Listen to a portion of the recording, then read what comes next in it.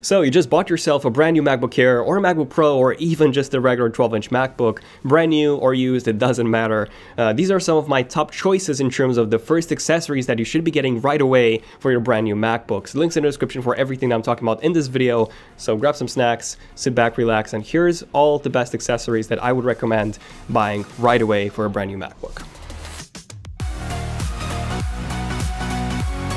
Okay, so the first thing that I always get when buying a brand new Mac is actually AppleCare. It's actually better than you'd think. So you get 2 extra years of warranty, so you get 3 years in total, and AppleCare has actually been a lifesaver for me in so many cases. With my 2016 MacBook Pro, I've had so many issues with that thing. The speakers failed like twice, not even joking.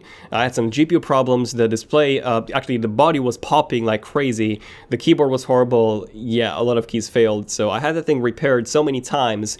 And in the end, Apple gave me a brand new 2017 MacBook Pro. It took them about a year to, do that change, but yeah, that was fixed in the end, after so many phone calls and repairs. With my brand new 2018 MacBook Pro with AppleCare, my MacBook is actually covered up until 2021. So, in case my MacBook breaks in 2021 and Apple cannot fix it, they would give me a brand new 2021 MacBook Pro. That's their policy. So AppleCare is, I would say, a must if you plan on buying a brand new Mac and you plan on using it for a few years. And then there's also AppleCare Plus now, which gives you cover for up to 2 accidental damages. So if you break your display, for example, or you drop your MacBook, and the case actually gets bent or damaged, you just pay an access fee of around £80, I believe, instead of over £1,000, which is what you would normally pay for Apple to fix such damage. Now, something that was really cool back in the day of glowing Apple logo MacBooks were the stickers that you could buy for the Apple logo on the back, and it gave your Mac a bit of personality. I remember getting one for my 11-inch MacBook Air.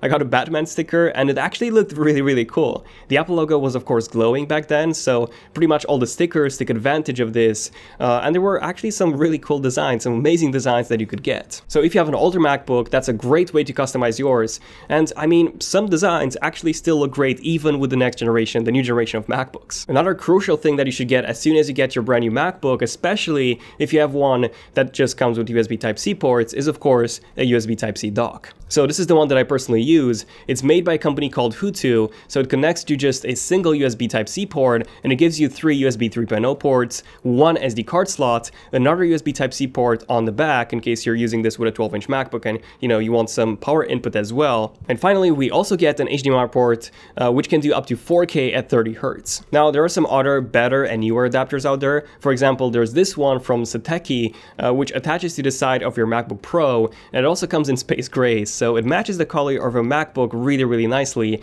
And it also gives you a few extra ports compared to the Hutu one, plus a Thunderbolt out port, since, this one actually occupies both of your Thunderbolt 3 ports, which I find to be a very big downside, to be honest. But yeah, it's a really good alternative, actually the best one to the Hutu dock that I have, so yeah, in case you're interested in that or this, both of them are linked in the description. And if you're traveling a lot and you have a brand new MacBook with a USB Type-C port, did you know that you can actually charge it from an external battery? So I've got this 21,000 mAh battery from Anker. Now, my model does not have a USB Type-C port, but this one, this newer model, actually does. So you can use this thing to charge your MacBook while you're on the go. A 12-inch MacBook would work with this, even the MacBook Air.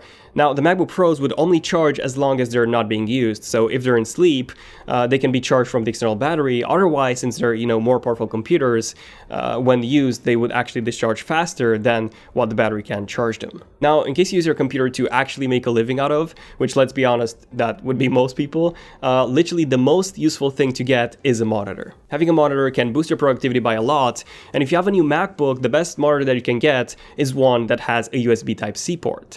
And that's not just because you can easily connect and disconnect with just one cable, but also because it would automatically connect you to all the other accessories and the port that it has on the back. You simply connect one cable and boom, you have access to everything, plus it will also charge your MacBook. And if you want the best monitor that you can get, that would actually be the LG Ultrafine 5K monitor. Now, it's not an inexpensive monitor by any means, it's really crazy expensive actually, but it does have the same 5K panel as in the 5K iMacs. It's also a 10-bit panel and connects via Thunderbolt 3.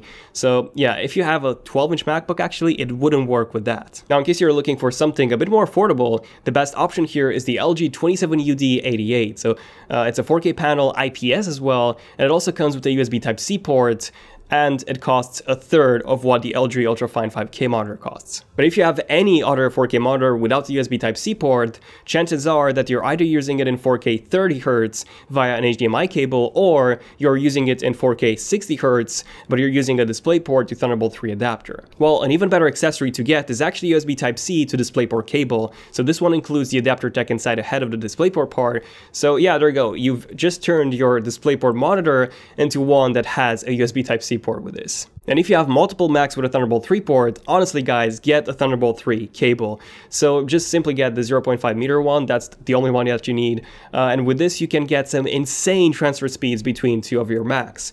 Whether you want to use this as a server, I mean one of the Macs as a server, or an ingestation for all of your footage if you're a video editor, do get a Thunderbolt 3 cable, you won't regret it. And something that I recently got for my MacBook Pro is actually a stand. So this is the rain stand, and it matches the color of my MacBook Pro perfectly. The idea here is that not only can you use this to raise your MacBook Pro and have a keyboard and a mouse below it for a much more ergonomic setup, but you can even use this next to a proper monitor and, you know, raise the monitor and make a desktop setup out of it. So there's a cable management system, more of like a hole, and you can manage all of your cables through that. So yeah, it's pretty neat, and I do love mine. Speaking of turning your MacBook into a desktop setup, aside from a monitor and a stand, something that can greatly impact your setup is actually an external graphics card or an eGPU. You can use this with any MacBook Pro with a Thunderbolt 3 port, so 2016 models and newer, the MacBook Air as well, the new one, the new 2017 iMacs, as well as the iMac Pro, as well as the new Mac Mini. Literally all you need is an eGPU enclosure, but don't waste your time buying the Apple one because it's really expensive and you cannot upgrade it,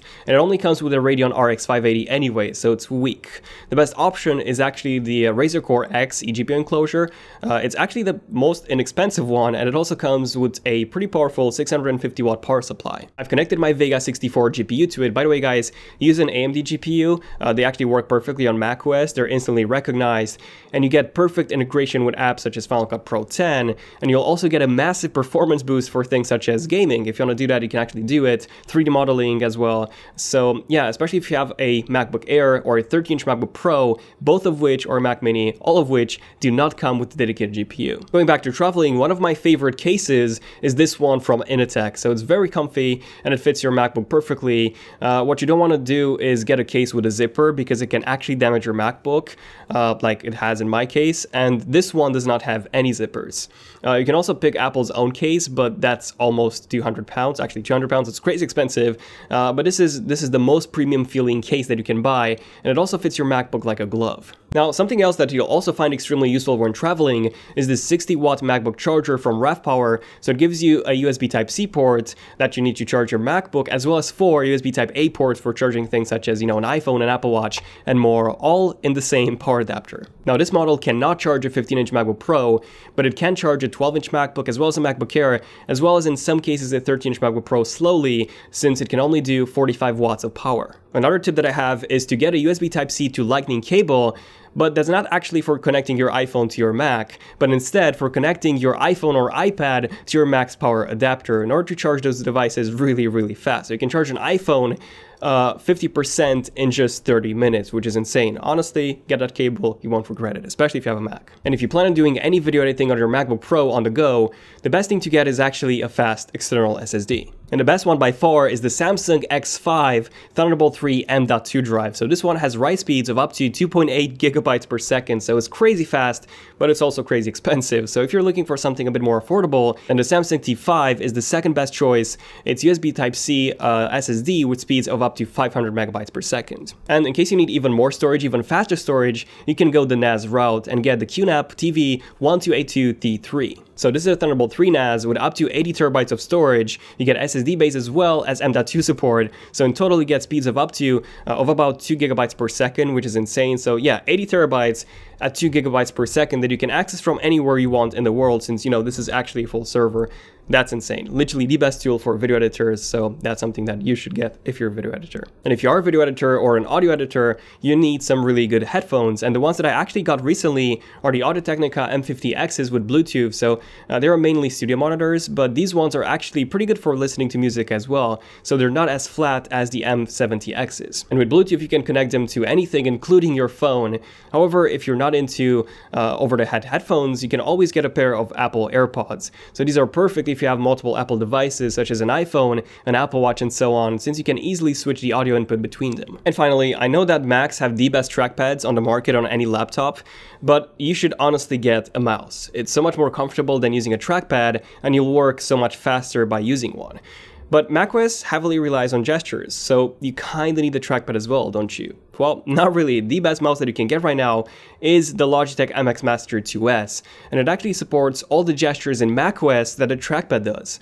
And it comes in space gray, so it perfectly matches your MacBook and the space gray Apple keyboard and the trackpad. You can connect it via Bluetooth or the receiver, and it's by far the most comfortable mouse that I've ever used. So yeah, you can use this for work that you do on your Mac, including gaming, so you can even use this for gaming. So yeah, overall, this is my favorite mouse by far. Highly, highly recommended. But yeah, the links for everything that I mentioned are in the description, and if you purchase anything, you also support a channel. So Amazon gives us a small part of their profit. It's a small 1% percentage or so, and you don't have to pay anything. So Amazon gives us something from their profits, so you don't have to pay anything by simply using the links below, and that's it. And yeah, let me know in the comments what accessories are you actually using for your MacBook, anything that I haven't talked about, anything interesting that maybe you want me to mention in a future video. Just like if you enjoyed it, let me know, and also like if you want me to make some similar videos in the future. I'm Daniel, and I'll see you guys in the next video. Son of Tech, signing out. Cheers.